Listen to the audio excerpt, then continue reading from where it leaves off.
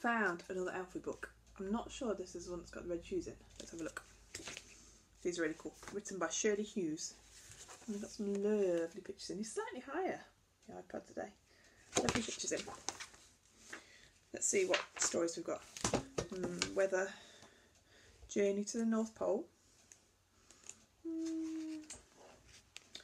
Alfie Upstream, Fox Around Town, Winter Stars. Oh, let's have Winter Stars, that's a good one, isn't it?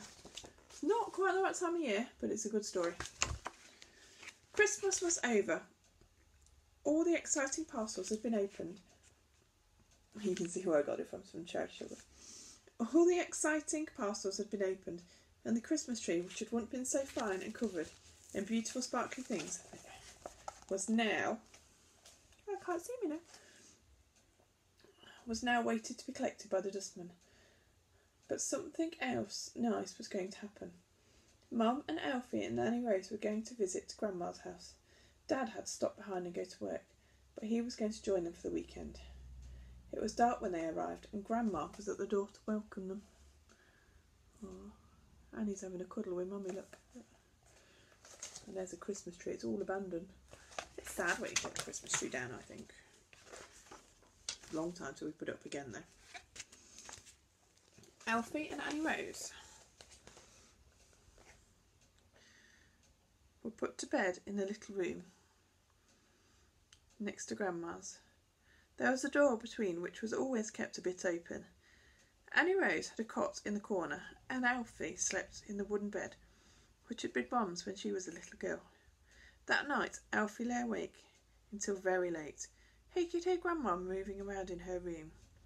She had put a nightlight by the door, which made a pattern of stars on the ceiling. Looks pretty, doesn't it?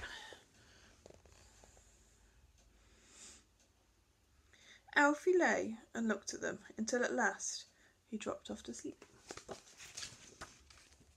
Next morning when he woke up, it was dark and the stars were still on the ceiling. Mum and Annie Rose were asleep too, so Alfie crept into Grandma's bed to keep her company while she had her early morning tea. They looked through Alfie's catalogue of beautiful shiny cars, talking in whispers and choosing which one they would like to drive. Jake likes to look at cars and choose which one he'd like to drive as well. After breakfast, Alfie and Annie Rose looked out. After breakfast, Alfie and Annie Rose looked out. The garden was all white with frost. The trees and bushes were just grey and misty shapes. It was too cold to play outdoors, so they stayed in the kitchen and did some cooking.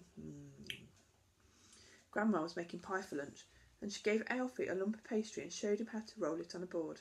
You had to put a sprinkling of flour underneath it so it didn't stick.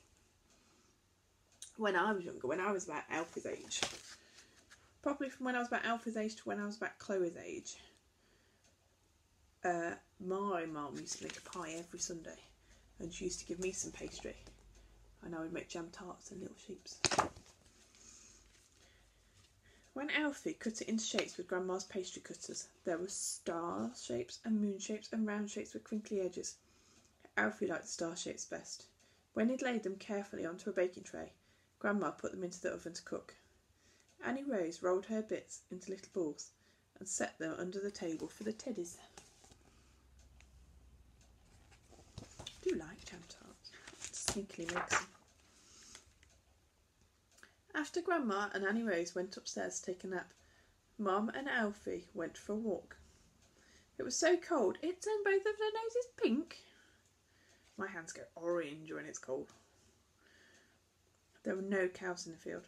Mum said they had to live in a cowshed where it was warm. I think the cows will get very chilly, don't you?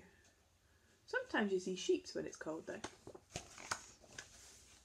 Puddles in the lane were iced over, but it was thin ice and you could see the water underneath. Between the water and the ice were white frosty stars.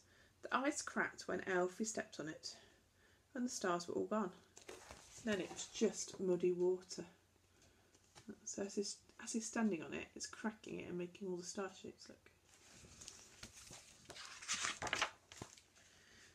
Now the sky was turning pink too. I like it when the sky on their way home they saw one little shining star all by itself. "Stars everywhere," said Alfie. When they got back to the back, the curtains were already drawn. Grandma and Annie Rose were getting tea ready, hot muffins and cake, and they kept Alfie's delicious pastry stars until last. They were just finishing tea when Dad arrived. "We've saved you the stars," Alfie told him. "Good," said Dad. So they've got their cake and their stars. Have they eaten their muffins?